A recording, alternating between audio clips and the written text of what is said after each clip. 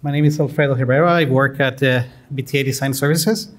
For those who know me, that don't know me from before, I spent a lot of my time at Nortel. Was lucky enough to make it till the end when I was part of the group that was bought out by Ericsson. And I was fortunate to work at Ericsson for a while doing the base station verification. But the biggest chunk of my work at Nortel was in installing and maintaining the FPGA tools for the corporation. So what I did for the VM is something that I was used to doing at Nortel. Well, the topics we'll cover is, the why of the VM, what is the VM, where, when, and who, is behind it, and how you go and use it.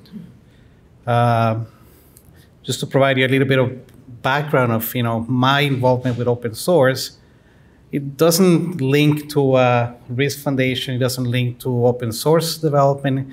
It links to IEEE work that I've been doing as a volunteer since 2009.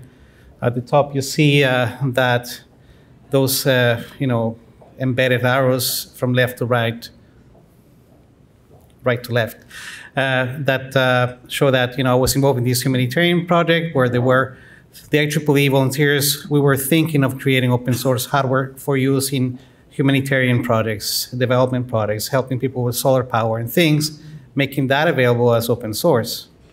And we found out pretty quickly that it wasn't that easy to release industrial quality hardware for people that need to use it in extreme conditions in a way that provides a high quality design, and that's something that's usable, and that's not gonna create more problems than they try to solve. And that work that I did in early 2009 up to now, it's been quite a while, it's something that it remains with me, and that's why I'm so excited about the RISC-V and the ecosystem, because now I've seen, from 10 years of looking at this, how industry has evolved, how academia has evolved, and how now it is possible to have high quality hardware available so that, the Ericssons of this world can use them, and also people that are, have these altruistic ambitions for open source hardware. So it is possible now. So we have that model. And yes, you see here, early 2000s was very exciting times for development. We had the Arduino, we have Eclipse Foundation, we have Fab Labs, Creative Commons, all of that work, all that's a lot of volunteers, out there trying to make this work. Some EDA tools that are open source, like KiCad for PCB, NGSpice, very later, that are available for people to try out, at design, doing hardware. RISC-V Foundation was in 2015 that it was created, 2014, 2015, and now the Open Hardware Group that we're experiencing. Now that you have a bit of the background of my motivation and how I have been involved, about the VM, what do you have? So I've been telling a few people that I call it like a throwaway environment. It is a virtual machine so that it installs on your machine, and it's contained within this executable that runs your image. And if you don't want to use it anymore, if it doesn't do what you want, you can get rid of it and no harm done. But if you're interested in using it for some real product, you can use whatever was useful within that VM and use it on your own environment and grow it into scripts and using industry level tools. So it is meant to make it easier for you here today at this hands-on session to, just don't worry about the tool chain, just install this thing and then just get it up and running. And then get familiar with the tool chain and everything, all the steps that are needed to do a software, that runs on the RISC-V. My intention at the beginning was to create also the hardware tool chain, but unfortunately I was too ambitious to get it done in a month. So that I'll have to wait for a later release. But it has the very later tool installed, but the RTL and the old verification is not there yet, so don't look for it, it's not there. So yes, it's a virtual machine is pre-configured with the RISC-V tool chains so that you can study, configure, as preferred, modify, and physically implement it. And it's, I've released my scripts on the GitHub under a permissive Apache 2.0 license.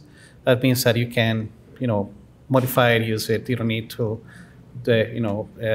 pay me any royalties or my company. It's yours to play with. So what is not part of the VM? So it's not a fully featured development environment. It's not intended to generate a product that you'll sell. It's not bug-free, as you know. It's not supported by a dedicated team. I hope that we'll get some support through the community, but as of now, it is me. And Yona was very helpful in getting this up and running. And it's not guaranteed to work out of the box. It requires some tender love and care, right? But it is a start.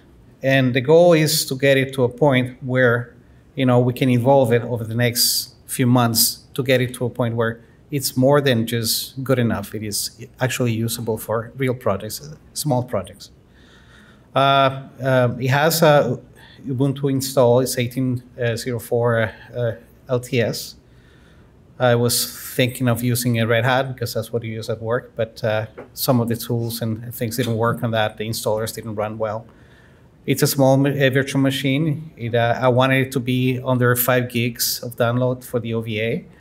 That's where I spent most of my time compressing and deleting stuff so that it would make it. Only uses 4 gig of RAM, which is, I picked a number so that, most people would be able to run it on their machines.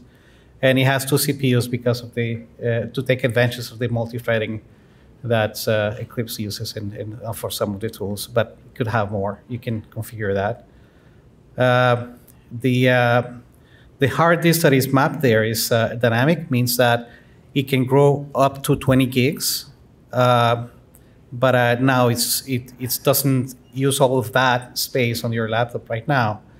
The one caveat is that once it's running in VirtualBox, it's going to reserve that much space on your hard disk. So if you're running out of space in your hard disk and if you're trying to install it and you don't have the 20 gigs, you just have like 10, it probably won't be able to install. So if you see problems like that, like I've had to delete some files to make room for the VMs when I was trying to multiple versions.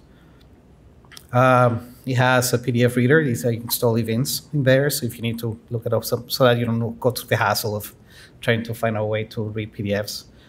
And it has a little web browser links tool, which is a text-based one, so no Firefox, nothing fancy there, but at least you can navigate websites. And GVim, which is what I used to test the X11, the GUI in the environment. The user is root and also a user, and the password is ABC123, as you know. You can change that. I recommend that you change it later, so that you don't have a easy targeted. You're not a target of any hacking or something on your system. Don't make it vulnerable. And as you know, they has all these different tools installed in there. So it's BTA, and if you have comments about which logo or icon you prefer for the virtual machine, let me know, and we can pick one or the other. If you have any feedback on that, it's a better release that you have now. The plan is to have a release 1. Once I complete a project with Sengen and make a webinar on that and doing a trial probably with one of the industry sponsors that they have. And then I'm planning on having intermediate releases as we fix bugs up to next year when we'll have release 2 of the VM, and it will be more usable at the time. So I count on your feedback for improvements. Do not hesitate to communicate any bugs or things you don't like about it, because that's the only way that it can get better.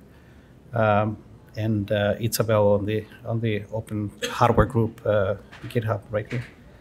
And yep, that's what I have. So thank you so much. And I think we have some extra time for networking and for the break. Thank you so much.